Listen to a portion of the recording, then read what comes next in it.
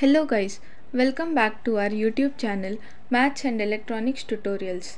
Today in our video we are going to know about the microwave tubes and its classification. So firstly, what is microwave tube? Microwave tubes are constructed to overcome the limitations of the conventional tubes. They make use of the transit time effect, that is, large transit time is required for their operation. The basic principal operation of the microwave tube involves the transfer of power from a DC voltage to a source of AC voltage by means of the current density modulated electron beam. Now, the next topic is regarding the classification of microwave tubes. The microwave tubes are mainly divided into two types, the linear beam type or the O type and cross beam type or the M type. Again, these are subdivided as the cavity based and slow wave structured. Now, the cavity based is again classified into two types, the two cavity klystron and the reflex klystron. Now, the slow wave structured is again classified into helix TWT. TWT represents the traveling wave tube. Now, the cross beam type or the M type is classified into the magnetron.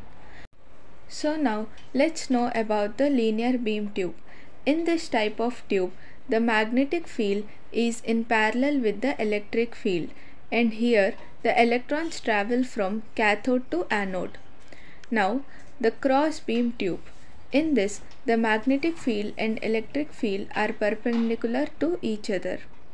Now, in the linear beam tubes, there are cavity-based tubes. So firstly, let's know about the klystrons. Klystrons are the special type of vacuum tubes that find applications as the amplifiers and the oscillators in the microwave frequencies. So the principal operation is velocity modulation. So this device can be used for the amplification of the microwave signals as well as for the oscillation of microwave signals. So the klystrons were developed in 1937 and the kinetic energy of a moving electron beam is utilized for the amplification and generation of the microwave signals. So now in this diagram you can see a two cavity klystron amplifier. So firstly, let's know about the parts of this two cavity klystron amplifier in the brief. This is the RF input, which is given as the input to the first cavity or the buncher cavity. This is the cathode, which is used to emit the electrons, and it emits the electrons uniformly. Now, this is the second cavity or the output cavity and also known as the catcher cavity. These are the uniform electrons, and after passing through the buncher cavity, these electrons are formed into the electron bunches. Now, this is the cathode voltage, and this is the distance between the cavity gap. So now here you can see the L, which is the drift space or the distance between the buncher cavity and the catcher cavity. So now the distance here will become L plus D, and here L plus D plus D, which is L plus 2D. Here this represents the distance and this represents the time.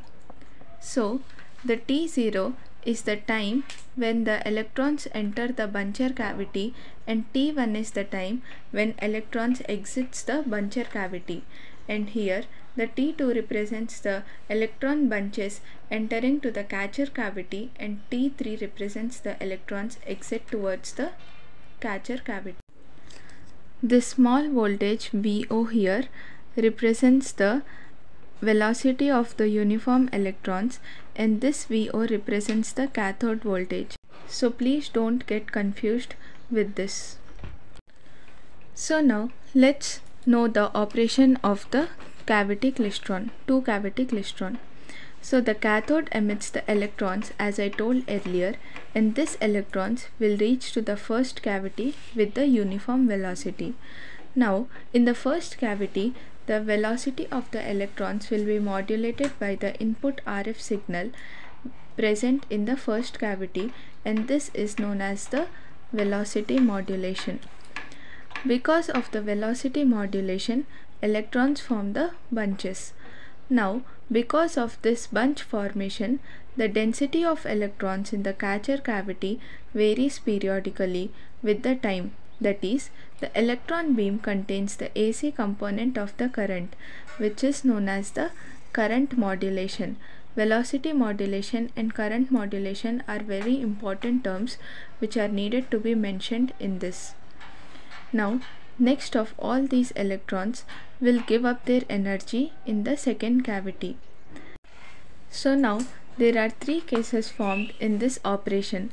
The first case is when Vs is equal to V1 sin omega t, where Vs is the average voltage of the bunch gap.